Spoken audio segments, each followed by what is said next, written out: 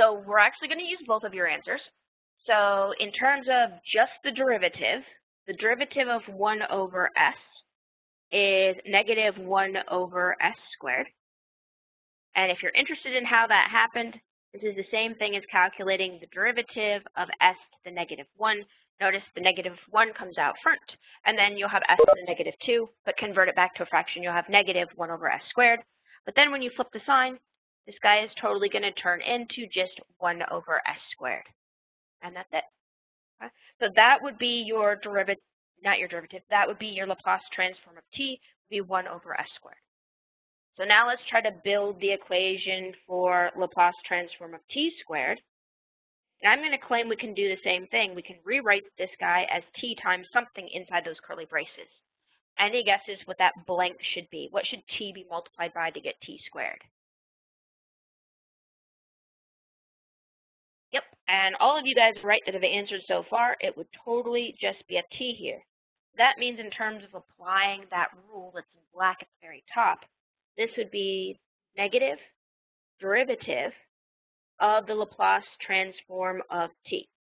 Now the nice thing is we just found the Laplace transform of t, so I'm going to drop it in. So this is going to be negative the derivative of 1 over s squared. Anybody have a guess what the derivative of 1 over s squared would be?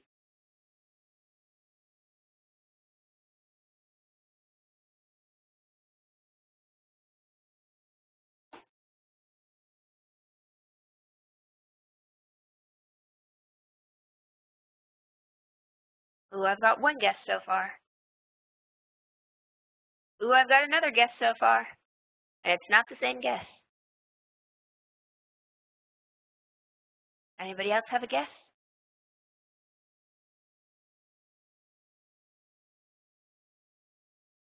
Ooh, multiple guesses. Awesome. No one guess has been the same yet. All right, so here's the trick. I am not going to want to write that arrow there. Let me move that arrow so we don't have an issue later on.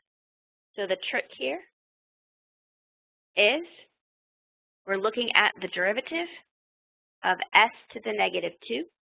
So you'll pull out the negative 2 out front and have s to the negative 3 left. So those of you who said s raised to a cube power on the denominator, you were totally right, and it was just dealing with the coefficient out front. So here what happens, that is exactly the same as negative 2 over s cubed, and then we're going to flip the sign on it, and when we flip the sign on that guy, we'll get positive 2 over s cubed. Now let's do one more of these examples.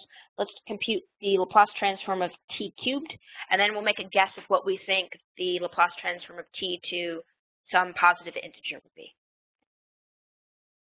So we'll repeat the exact same process. We'll have t times something. That t out front is going to give us a negative derivative of the Laplace transform of whatever is going to be in that blank, and then we'll have to compute it. So anybody have a guess what would be in that blank? T gets multiplied by what to give you t cubed, in other words? Excellent. So yep, this guy would be t squared. Always double check, multiply it together. Do we actually get t cubed? And hopefully you're all thinking yes. Okay? So we're going to take the Laplace transform of t squared, which we already know from the previous line. So we'll look at the Laplace transform of t squared, which is 2 over s cubed. And then we'll do the exact same thing we did before. So this is going to be negative of something. Anybody have a guess what should go in there?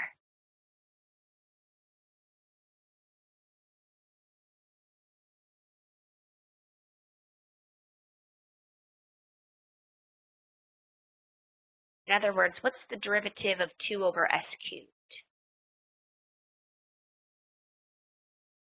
Ooh, I've got a lot of answers. One of them is right. So for this guy, you're looking for the derivative of 2 times s to the negative 3. So we'll move the negative 3 out front, so that would be negative 6. S to the subtract 1 from the exponent, so that would be s to the negative 4. Or put this in a fraction, this would be negative 6 over s to the 4th. And then you flip the sign, and so that's where you get positive 6 over s to the 4th.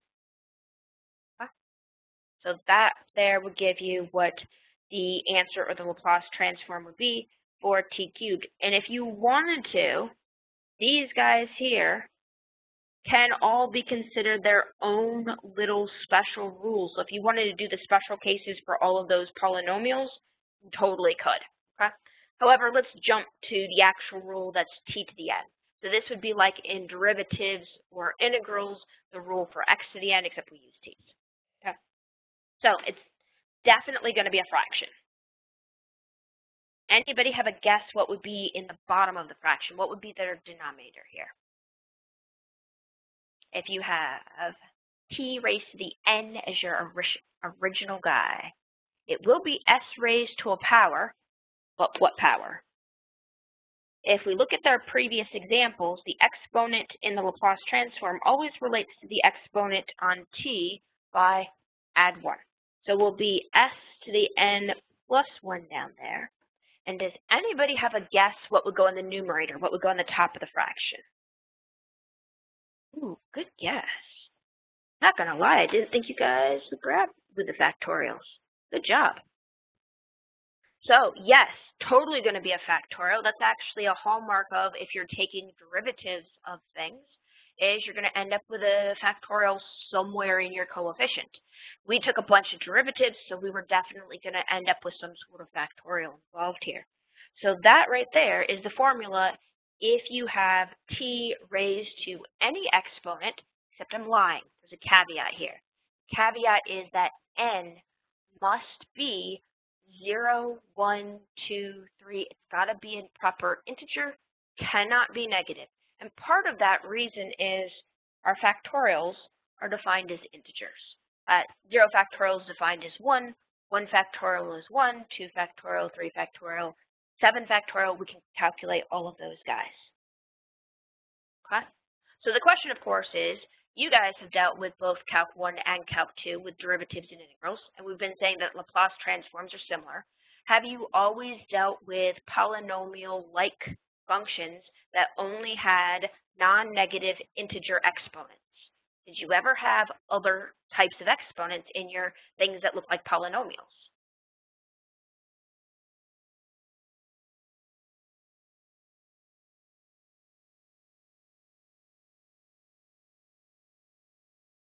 In other words, can you put a non-integer up in an exponent?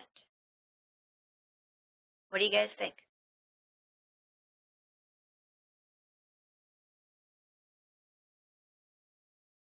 Yeah.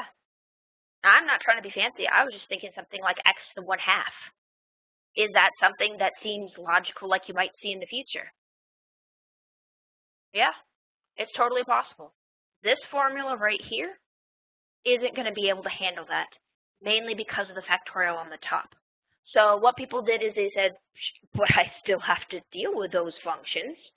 So it turns out there is now an adjusted version of this formula, and this adjusted version does actually work if you have just integers, but it's the formula that you have to use if your exponent is not an integer.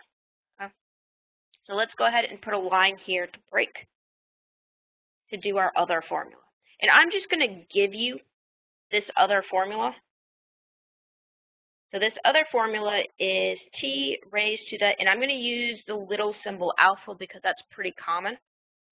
And this guy is s raised to the exponent of alpha minus 1. So that part's identical to what we just built. Here's the part that changes. On the top of the fraction, you have this guy called a gamma function, and we'll go over the details of gamma function in just a second. Inside the parentheses is gamma plus 1. So notice in terms of remembering things, this one is almost easier to remember if we knew what the gamma function was. Why?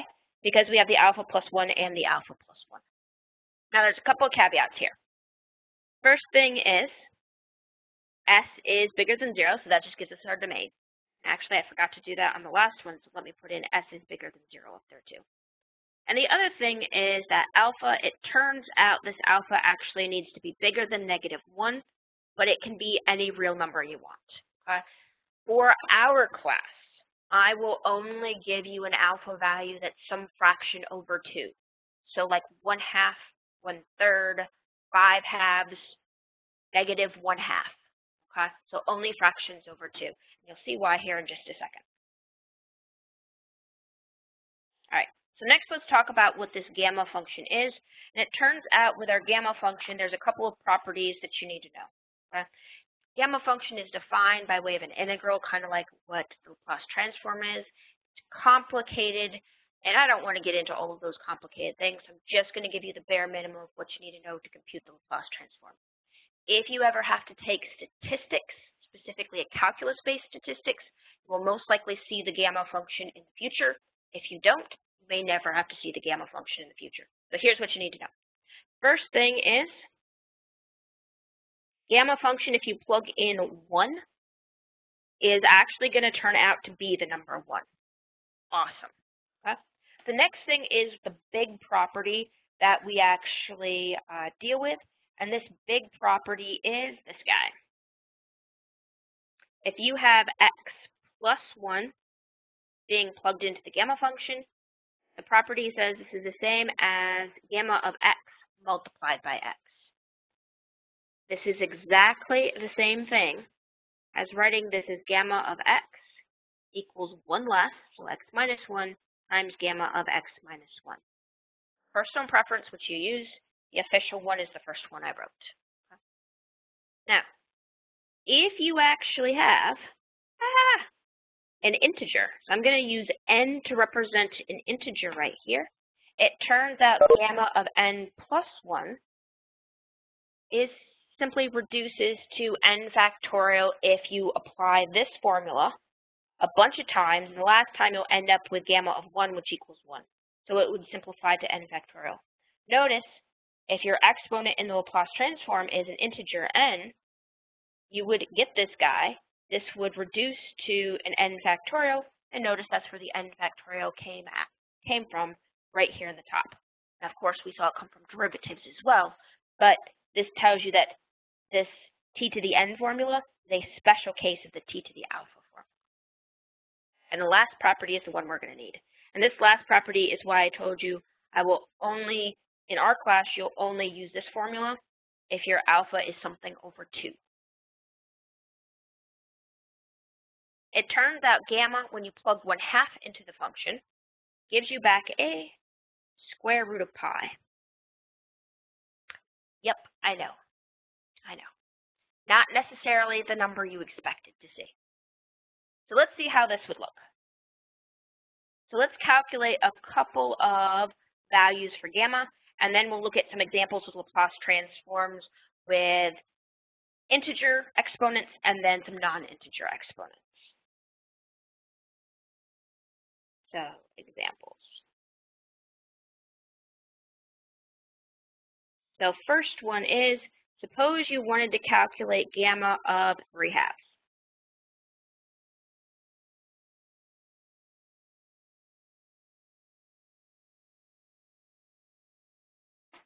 Well, I didn't actually give you what the function was for the gamma function. So you can't just plug it into the function and compute something at the end. This isn't gamma of 1, so you can't immediately get to the answer. This isn't gamma of 1/2, so you can't immediately get to the answer. This is not an integer, so you can't use this factorial formula. So in terms of what you've got to use, we have to use this property right here, which says gamma of x plus 1 equals x times gamma of x. So what you have to figure out is what is x. So this is something where you say, all right, I'm going to rewrite my gamma function as something plus 1. And then that something, that's going to be our x. So what do you think? 1 plus what equals 3/2?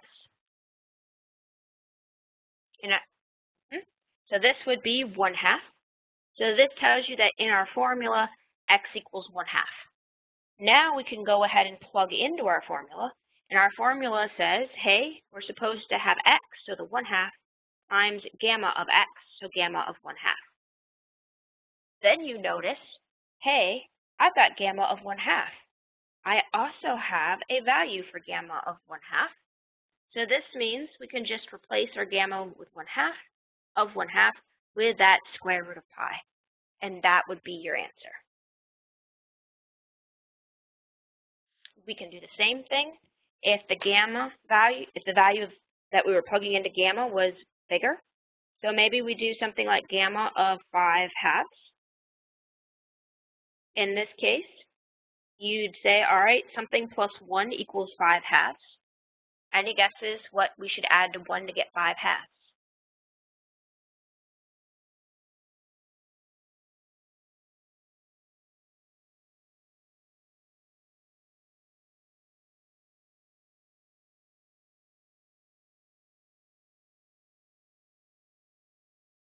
Ooh, almost.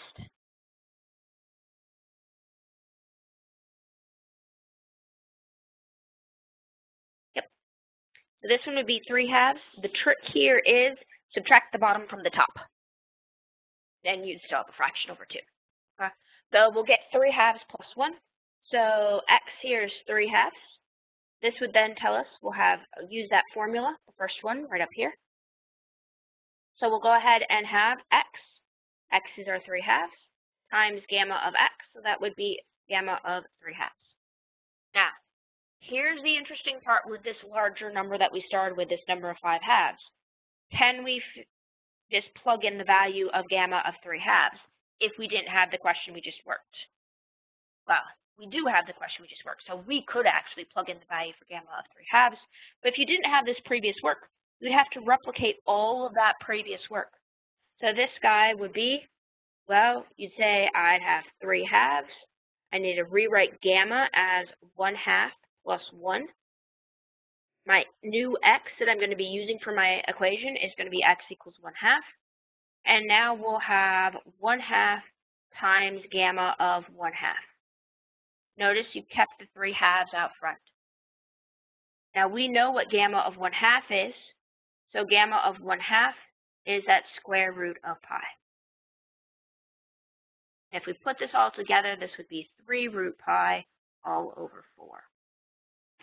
Now, you guys at this point in your mathematical careers have held up with factorials at least once, regardless of whether you loved it, hated it, or didn't care, one way or the other. Okay? This gamma function with the 1 halves actually acts like a factorial. There are some exceptions. Okay? So notice what's going on with our final answer right here.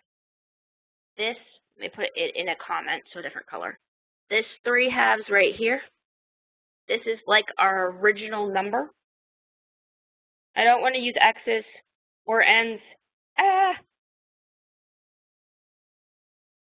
Brain freeze. Let's call it y because I'm being lazy. So this would be like y minus 1. This guy would be like y minus 2. And before you could get into negative numbers, always end with a square root pi. Okay? So let's do one more of these examples and see if that strategy holds up, where you subtract 1 and you keep subtracting 1 until what? Until you get down to your last positive number before you would have gotten a negative number, and then we'll multiply it off with square root pi at the end. So maybe we do something like gamma of, oh, I don't know, how about 7 halves? Okay? So this one here, the formal way that we would do this is we'd say 1 plus something equals 7 halves. Any guesses what should go in that blank?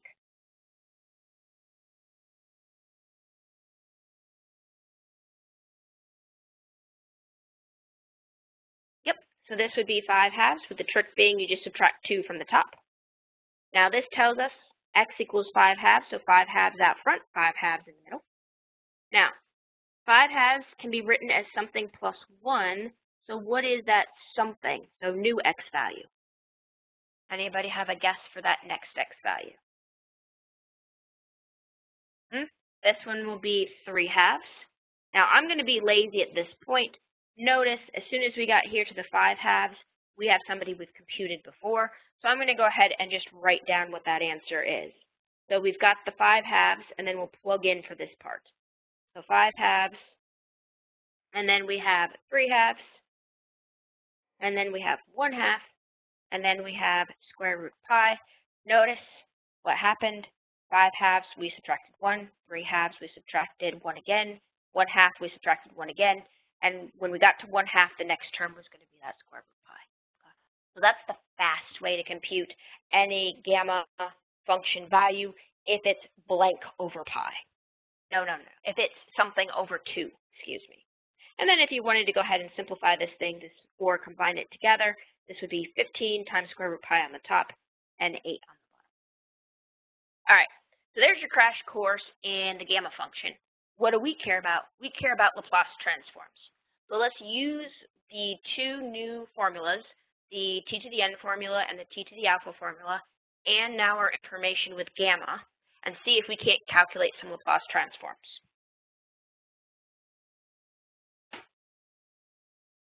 So suppose we have the following Laplace transforms. And since we've been talking about gamma function, let's start off with some of the funky ones. So suppose we were looking for, or we wanted to compute the Laplace transform of, I don't know, how about 1 plus 4 times t raised to the 3/2 power? So for this one, there's a couple of things going on. One of the things is linearity. So linearity says if you're adding multiple terms together, you can just take the Laplace transform of the individual terms. So this is exactly the same as the Laplace transform of 1 plus 4 times the Laplace transform of t to the 3/2. And then we just have to compute those two Laplace transforms. Now, anybody remember what the Laplace transform of 1 was?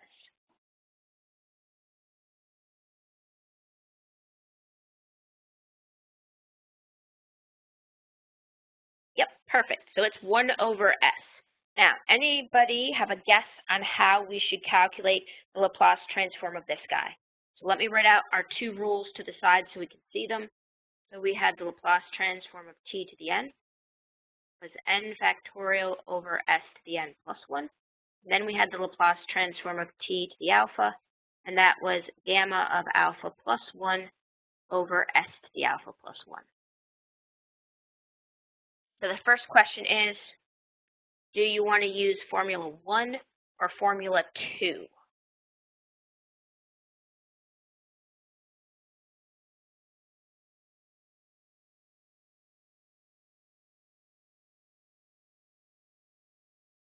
Ooh, I have guesses for both of them. Anybody remember how to tell the difference of when to use which of these two formulas? It's super duper subtle.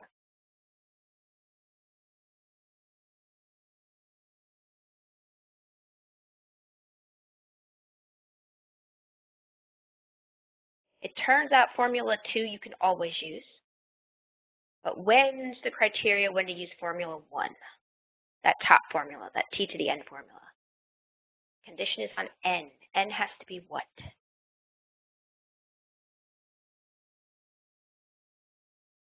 Or our exponent has to be what? Our exponent has to be an integer, so quick check.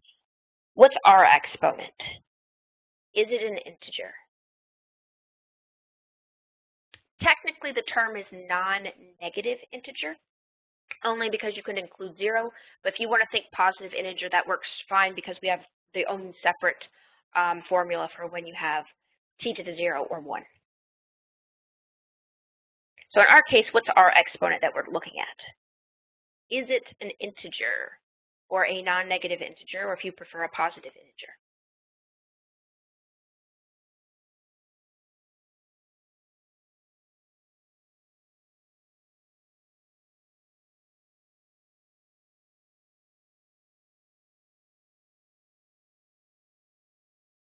All right, so here, our exponent is the 3 over 2, so that's not an integer, it's a fraction, so we're going to use our second guy right there simply because that's the only one that can handle a non-integer exponent, okay?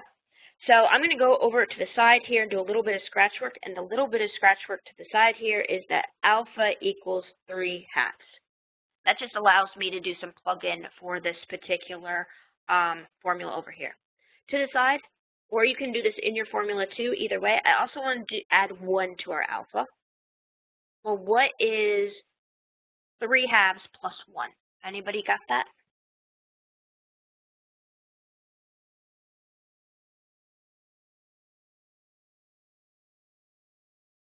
So 5 over 2, perfect. So we want to put 5 over 2 in the exponent in the denominator. that was attempting to be s raised to the exponent of 5 over 2. I realized my hand shook a little there. And I went ahead and just left the gamma function on the top as 3/2 plus 1. Now notice the 3/2 plus 1 up here is actually already in that desirable format for our formula for our gamma function. It's the x plus 1. So our alpha that we got from our Laplace transform rule will always, for the first iteration, be this same as the x right there. Okay. Now, we could also be super sneaky and say, hey, this guy of, well, let's scroll it down just a hair, this guy of gamma of 3/2 plus 1 is the same as this second example we did up here, which means our final answer should be the thing that is totally hidden, just a second, should be our 3/4 square root pi. Huh? Or if we write it out how we would get it in terms of computing gamma function, we'll get the following. So we'll get 1 over s plus 4, and here we'll get 3/2 times 1/2 times square root pi all over s to 5 over 2. Kind of a mess, but we're going to simplify. So if we go ahead and simplify this thing, anybody notice what cancels in that second piece? Well, it's not the s raised to the 5/2, so let's put that in there.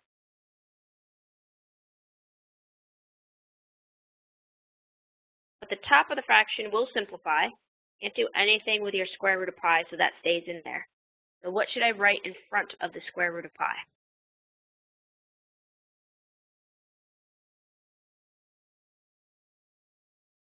So the 4 will cancel with the bottom of the 3/2 and with the 1/2. So we'll end up with just a 3 up top. I'm not going to claim that they always cancel, but in this case, because I had that coefficient of 4 at the very beginning, it on purpose did cancel. And I tried to do that somewhat for you guys so you don't have crazy fractions involved all the time. Okay? So that would be how you would deal with the Laplace transform rule that has the alpha in it. Now, you're not going to see tons of those because I'm not going to give you too many. If you see them, you'll see something like t raised to the 1/2 power or t raised to the 3/2 power. Well, let's do some examples with the other formula. And this other formula you'll use all the time when you have polynomials. So maybe you have something like this guy.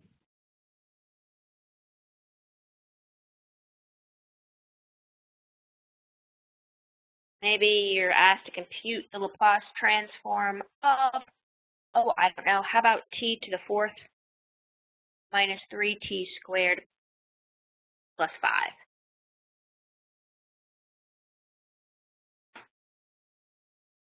So just like before, you can take the Laplace transform of each of these individual pieces. You could totally write this out as Laplace transform of t to the 4th minus 3 times Laplace transform of t squared. Plus, if you wanted to pull the 5 out front, you could, and if you did, that would be the same as 5 times the Laplace transform of 1. But since we did have that special rule where you could add just the constant, you'd leave the 5 inside too. You also don't have to write the step I just wrote, and the more you do Laplace transforms, the less you're going to write this step. So, any guesses what we should do to go ahead and compute these Laplace transforms? Don't overthink it.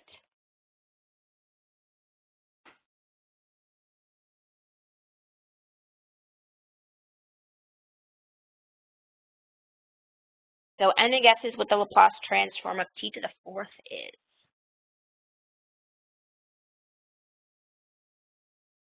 Yep. So I'm going to go ahead and do it in 2 steps. So this would be 4 factorial over s to the, and don't forget to add 1 to the exponent. So 4 plus 1. Then we'll have 3 times, what would be the Laplace transform of t squared? Anybody got that one?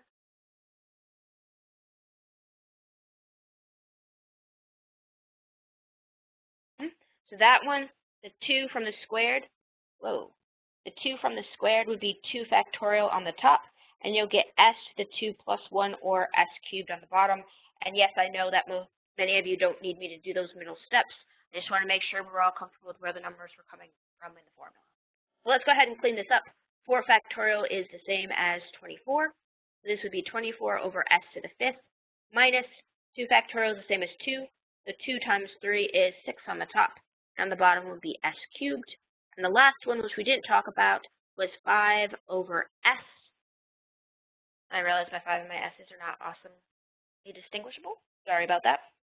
And then in terms of the domain, this would be all of them were based on rules where s was bigger than 0. And that's it for polynomials. There's really not anything more going on with the polynomials. Questions make sense, kind of feeling okay. While you guys are thinking of questions, I'm going to go ahead and insert those rules over in our other page. So we had here, t was 1 over s squared. T to the n was n factorial over s to the n plus 1. Our gamma was a gamma of alpha plus 1 over s to the alpha plus 1. And these guys that we haven't talked about yet, if you multiply t to the n times an e to the at, this was the rule that said place all of your s's with s minus a. So I'm just going to swap them out. So this guy would be n factorial over s minus a to the n plus 1. And the one down here would still be that same gamma of alpha plus 1, but instead of s raised to the n plus 1 on the bottom, it would be s minus a raised to the n plus 1 in the denominator. And that's it for all of our continuous rules. So let's have another example of these guys, and then we'll move on to our discontinuous guys. And while we're here, let me go ahead and give you the rest of the properties. If you multiply any function by a t to the n, this turns out to be negative 1 raised to the n times the nth derivative of the Laplace transform of whatever that function was going to be originally. Okay? So each time you have an extra copy of t, that extra copy of t will give you an extra derivative. The same thing we did when we built the formula for t to the n. Okay? And these last three here that we're not going to use today, but we'll need next week, like every time we do a problem, is going to be the Laplace transform of derivatives. But turns out the Laplace transform of first derivative is s times the Laplace transform of whatever the function was. Then subtract the value of the function at 0. The second derivative will be an s squared times the Laplace transform of the original function minus s times whatever the value of the function is at 0, then minus the first derivative of the function evaluated at 0. That was trying to be a 0, I promise. Notice what happens. You start with an s to the exponent where the exponent matches your derivative.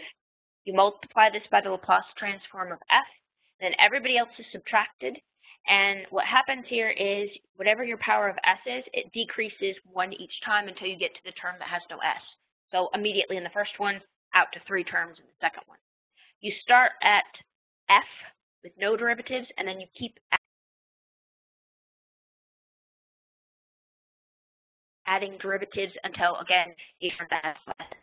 So in the general format, if you have the derivative at the end times the Laplace transform of whatever your function is, then you would have s to the n minus 1, so notice the exponent is 1 less, multiplied by s to the 0.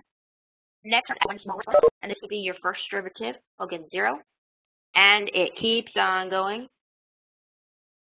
Your last term that has an s in it would be the n minus second derivative. You plug in 0, and the last term would be when there's no s's, f to the 0, but this is the n minus first derivative. Whew. I hate writing that formula.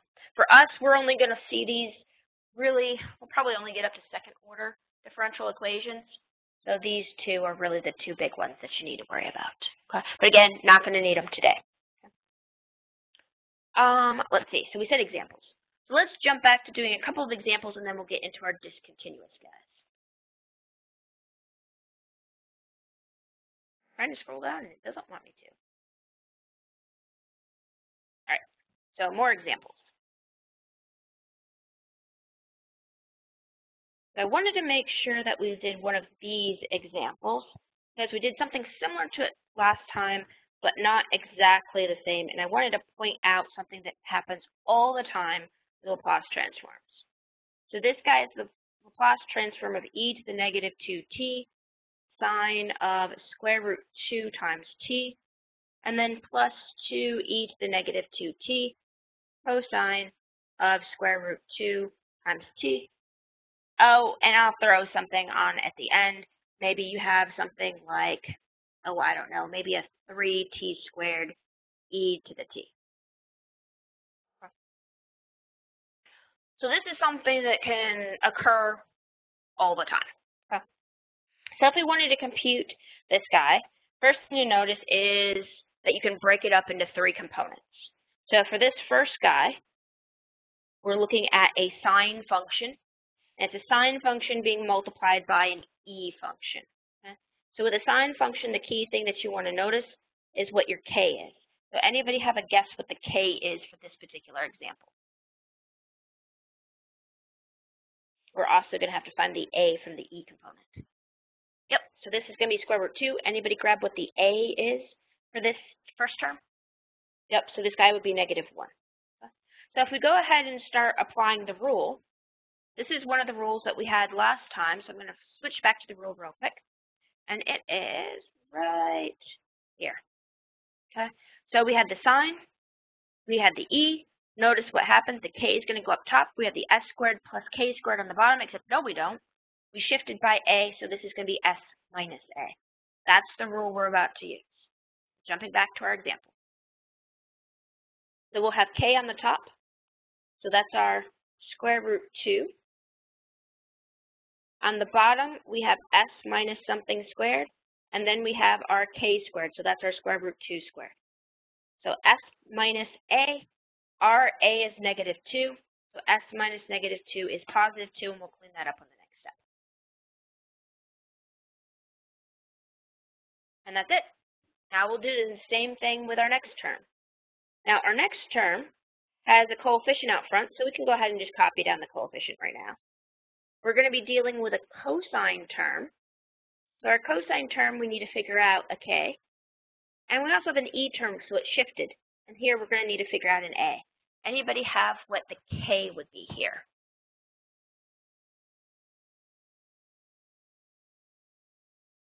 And then we're going to need to grab the a. Yeah, so this one is exactly the same as before. So the k is square root 2. Make sure I copy it down correctly this time. And for cosine, it's s over s squared plus k squared. So here we'll have our k squared, the square root 2 quantity squared.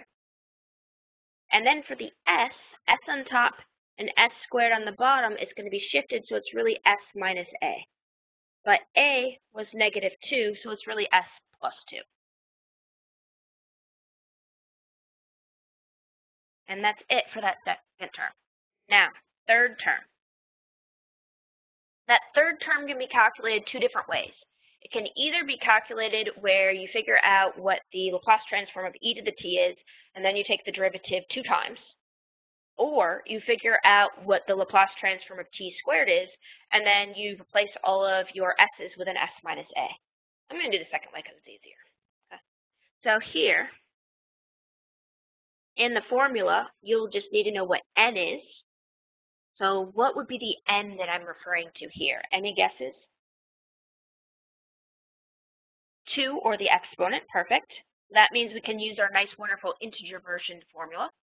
And we also need an a. Any guesses what the a is here?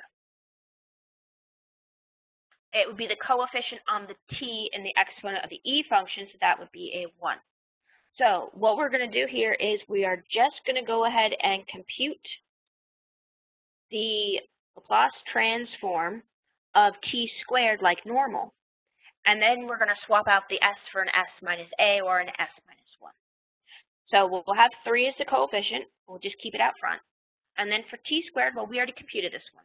It's 2 factorial, or 2 on the top, and then s raised to the 2 plus 1 on the denominator, or 2 plus 1 is 3. I like to put parentheses where I would normally put my s's. That way I don't have to do 2 steps. And inside the parenthesis is normally where I'd write the s, so I can just remember the normal old formula without the adjustment, and then I go back and fill in the s minus a. So here I'm going to go back to the parentheses and fill in the s minus a. Now, sometimes you're done at this stage. Sometimes you need a little bit of cleanup. And for us, we need just a little bit of cleanup. So for the first fraction, this is exactly the same thing as square root 2 over s squared plus 2 whole quantity squared plus 2. If you wanted to multiply that out and add them together, totally fine to do. And the second term is 2s plus 4 on the top and s squared plus 2 quantity squared, s plus 2 quantity squared plus 2 on the bottom. Last fraction, 6 over s minus 1 quantity cubed, and there's no reason whatsoever to multiply out that last one. Now, here's why we did this particular question. Notice anything about those first two fractions.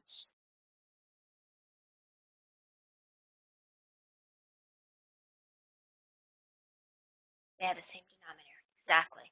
So it is something that you see all the time where you have both a sine and a cosine with the same angle, and what commonly happens is these two guys will get added together.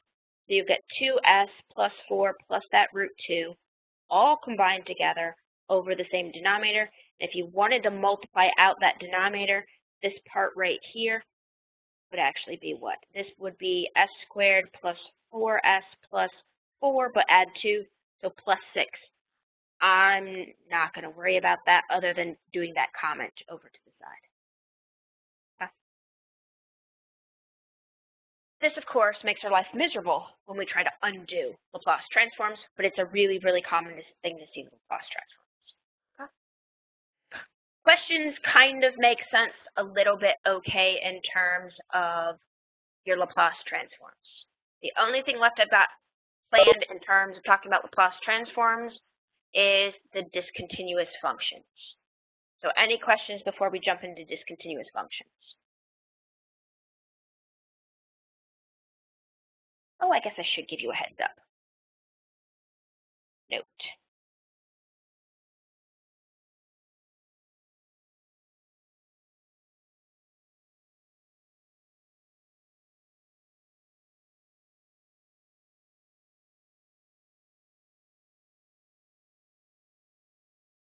Suppose you got one of these two guys. Any guesses what you would need to do if you wanted to try to compute either of those two Laplace transforms? It's the same technique in both of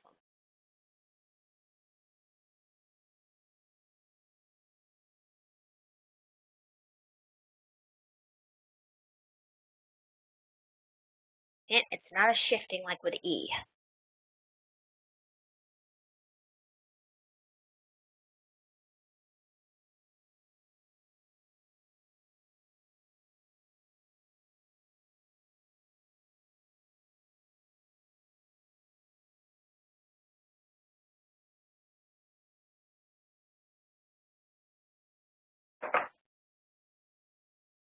No guesses? Ooh, good call. So, yes, you guys who are typing it in, you are totally correct. You're going to need to start taking derivatives, and technically it's the negative derivative. So this guy here would be the negative derivative of the formula for sine of kt. Wow, I didn't write sine. That's terrible. So sine kt.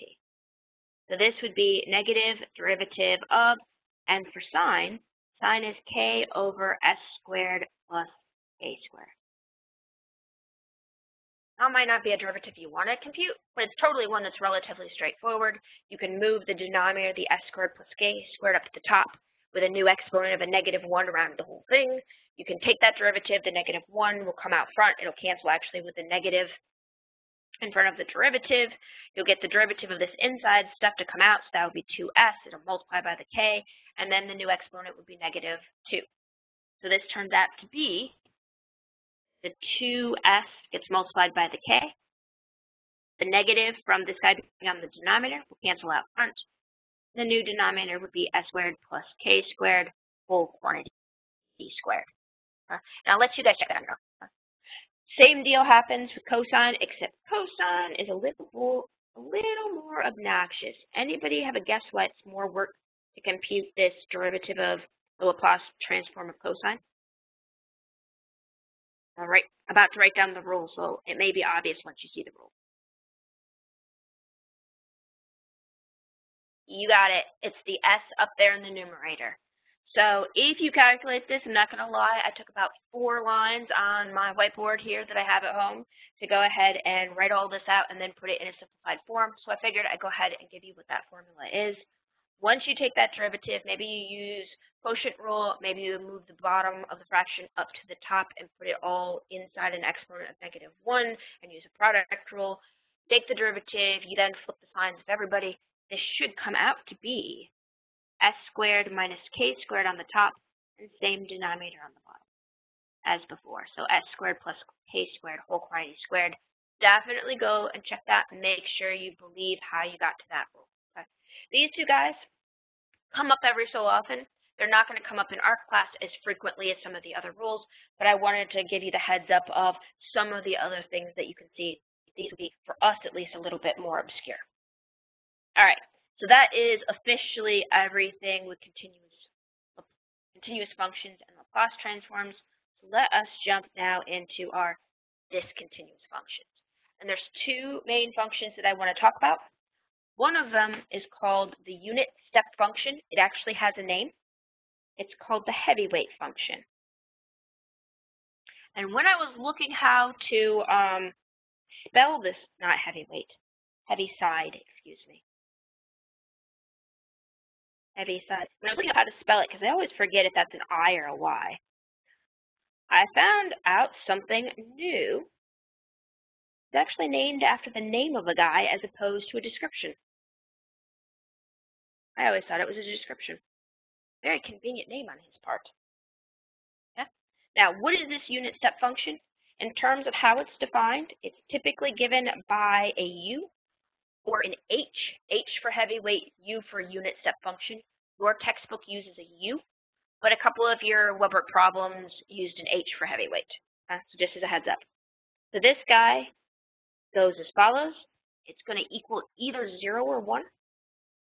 And it equals 0 when t is smaller than 0. And it equals 1 when t is bigger than 0. So in terms of what this guy looks like, if we graphed him, it's just a step function, a piecewise function. Over here, it's 0. That's my attempt to just shade in. And over here, it's 1. Okay, so there's 1 and there's 0. This guy's used a lot, like a lot. Now, turns out sometimes when you're dealing with discontinuities, these step discontinuities, you don't want the break to be at t equals 0. Maybe you want it to be somewhere else, and this is where you can rewrite it as, if you replace the t with a t minus a, it shifts everything. So this is back in like a high school algebra class where you moved your functions right or left. This is moving our functions right or left. Some people actually use a subscript, a little a there to indicate where this thing is going to break. And again, it still equals either 0 or 1, but now that breaking point is at the value a. Okay, so this same guy, except now here t equals a.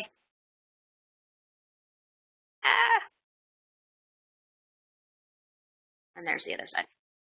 Okay, so that's your step function. Unit because it broke by a unit. Now, what happens if we actually looked at a couple of specific examples? And I'm not going to do too many of these examples. I'm just going to do a couple of key ones. So maybe you do something like, oh, I don't know. How about u, and then we have t plus 3. So we'll look at that one. Maybe we also look at something, how you can change it. So maybe we look at 4u minus 2. And maybe we look then at t times u to the t minus 1. Okay, so here's what would happen with all of these guys. For the first one, your a And let me make it so we can actually see the formula up top here. For this first one, our A is -3. So this would totally be the formula 0, 1. And here, your formula would be 0 if t is less than -3, and 1 if t is greater than -3. So it looks just like this picture over here, except your break is at -3. So here's your -3.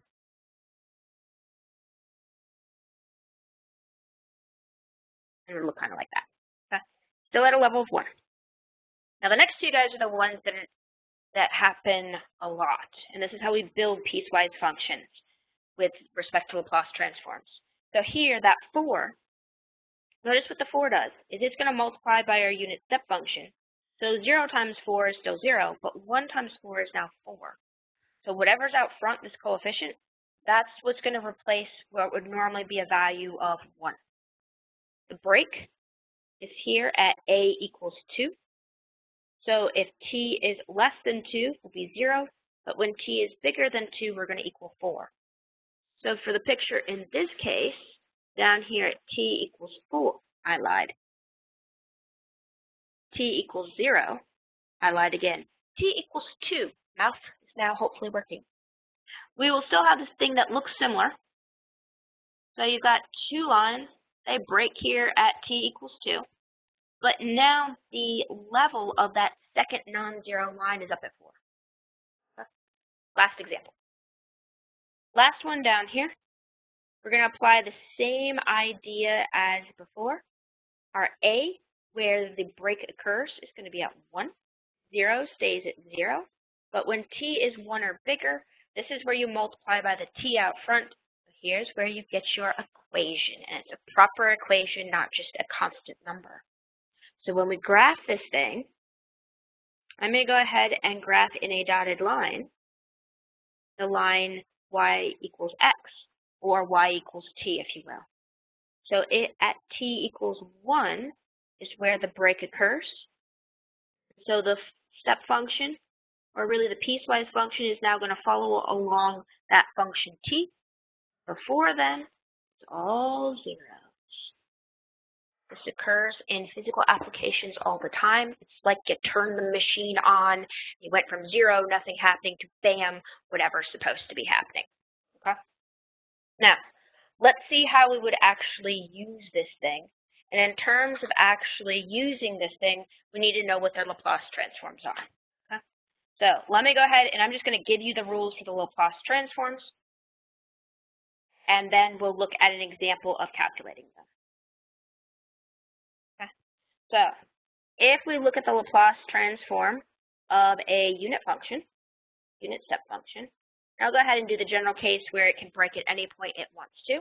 It turns out the Laplace transform of this guy is, well, the definition is still you run it through that integral that goes from 0 to infinity.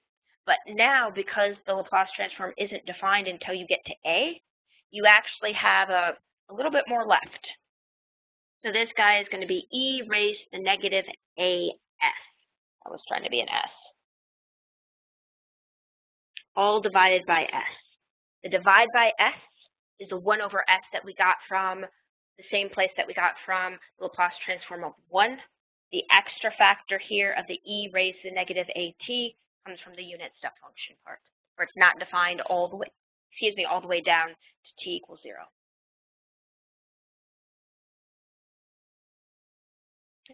Now, there is another formula that we want to use, and it turns out there's two versions of this guy, and it doesn't matter which one you use. So you'll see one of them in your book, and it's some function f, and you plug in t minus a inside of that function, times the step function, and then matched. We're not going to use this one, but the formula is really nice. It is simply e to the negative as. Actually, if you want to use it, you can. And it's going to be the Laplace transform of that function s. Turns out in practice, it's easier to rewrite that rule as some function where you're just plugging in t, and then you multiply it by your unit step function, or your Heaviside function. This guy turns out to be e raised to the negative as, and it's the Laplace transform of g when you plug in t plus a. So let's go ahead and look at an example of these guys. And I'll do one baby example, the first one, and then we'll do an example in that second case. So baby example first. Suppose you're asked to compute the Laplace transform of 4 times t minus 2. So that function that we already computed up top. In terms of what you would do, that 4 comes out front. You have the Laplace transform of the unit step function. The a here is 2. And then you just plug it into the formula. So you'll have e raised to the negative a, so negative 2s, and then s on the bottom. Discontinuous functions are the only ones that still have e's involved with them when you get Laplace transform. Only ones. It's one of the indicators that you have a discontinuous function. Okay? So that's just a straight up dealing with the heavyweight function or the step function. Now, let's look at what happens if you multiply anything that's not a constant by your step function. And I'm going to go ahead and grab t squared. So t squared times t times this unit step function where you plug in t minus 1 into that unit step function. So here's what we're going to do. We're going to go ahead and use, oh, please work better.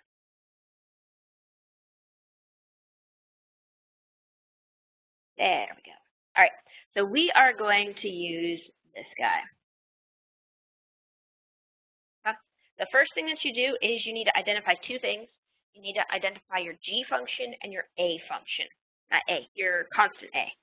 So a function in this case is always the thing you're subtracting from t in the unit function. So here a is 1. Now, anybody have a guess what the g function has to be?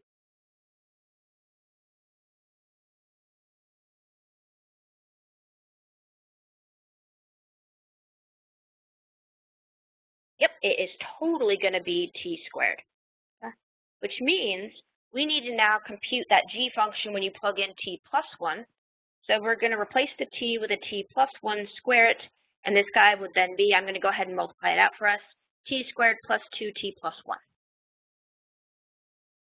Now, let's finish this off. Our answer is going to be, here is where we really need that formula. So it's going to be what? It's going to be e,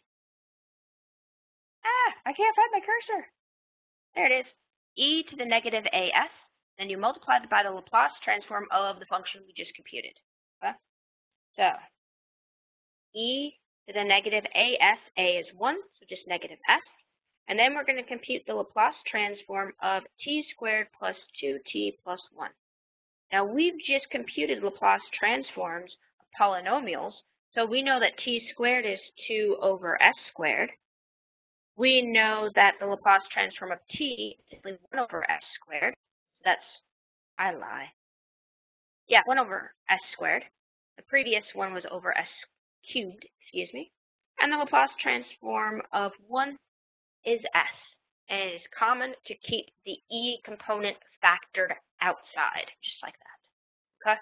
So that is a crash course on the discontinuous or step function, guys, with Laplace transforms. There is one other discontinuous thing, which is an impulse function, but we're not going to do anything on that one more than just what the formula is, so we'll do that at the very beginning of class next time. So next time we'll do the inverse Laplace transforms, and that's it.